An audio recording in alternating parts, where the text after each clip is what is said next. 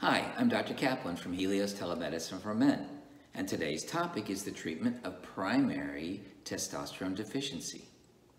In the normal man, the testosterone levels are highest in the morning and fall through the day according to their circadian rhythm. I break treatments for male hypogonadism into those that are physiologic, meaning that they maintain this circadian rhythm, and those that are non-physiologic, meaning that they overwrite this rhythm. The non-physiologic treatments are then broken down into short and long-acting treatments. When we talk about physiologic therapies, the first thing to discuss is whether or not we can treat the primary testosterone deficiency as we would secondary testosterone deficiency by stimulating the hypothalamic pituitary testosterone axis. We may just be able to give the testes the push they need to get us back into the normal range. If that doesn't work, we can always move on to testosterone, but it doesn't always work the other way around. Physiologic testosterone replacement medications include swallowed tablets and gels, creams, and patches that are applied to the skin. The creams and patches must be applied to the skin, allowed to dry before getting dressed, and left on for at least 2 to 3 hours prior to being washed off. And they must be washed off prior to skin contact with women and children to prevent them from absorbing testosterone right from your skin. The patches are applied to the skin and left on for hours at a time. These treatments work very well for many men, but most eventually find them to be somewhat inconvenient and move on to other therapies. The short-acting, non-physiologic agents include oral troches and buccal patches that dissolve in the mouth where the testosterone is absorbed right through the mucous membranes there. And there is also a gel which is sprayed into the nose. I cannot include them as physiologic as they are administered more than once a day, and that results in an even testosterone dose throughout the day rather than one that falls as evening comes on. The long-acting agents include testosterone solutions that are injected and pellets that are inserted under the skin into the fat there. The time frame for them lasts anywhere from weeks to months, so they overwrite the control axis.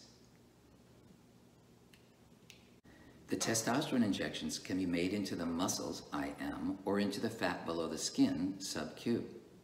The subcutaneous route is more common in Europe, but is becoming more popular in the United States, and both are good, valid regimens. The half-time in the blood for testosterone given this way is into the 10 to 11 day range, so the dosing can be done every 1 to 3 weeks. I prefer weekly doses because the doses themselves can be smaller and the peaks and the valleys stay within the therapeutic range. The testosterone levels rise with the subsequent injections up till they reach a plateau after about the 4th or 5th injection. So we can draw a testosterone level just prior to the 5th or 6th dose and measure it and be able to adjust our dosage from there. Testosterone powder can be compressed into pellets about the size of a grain of rice. If we know the IM or the subcutaneous dose of the injected testosterone, we can calculate the number of pellets needed to be inserted as a starting dose for pellets. The pellets are inserted in a physician's office using a very simple procedure.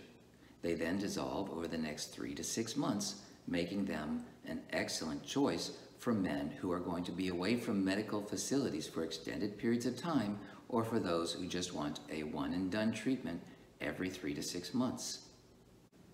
There are, however, men who dissolve these pellets much more quickly, and for them, they may reach supratherapeutic levels in the early month, followed by a month or 2 of normal levels, and then fall subtherapeutic for a month or so prior to their next dose.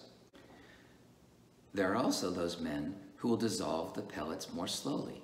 They may never reach a therapeutic range with the first insertion. They will then have more of the original pellets left right at the time of the second insertion, and this may put them supra-therapeutic for months at a time. For these people, the injectable route may be the better choice. No therapies are perfect and all have consequences. So next week, we will be talking about the side effects and complications of testosterone therapy. In the meantime, check us out at HeliosTelemedicine.com, where you can see our prior videos and blog posts, as well as take a self-assessment questionnaire or make an appointment to see me. You can also follow us on Facebook, YouTube, and Instagram at Helios Telemedicine for Men. Thank you for your time and attention. Bye for now.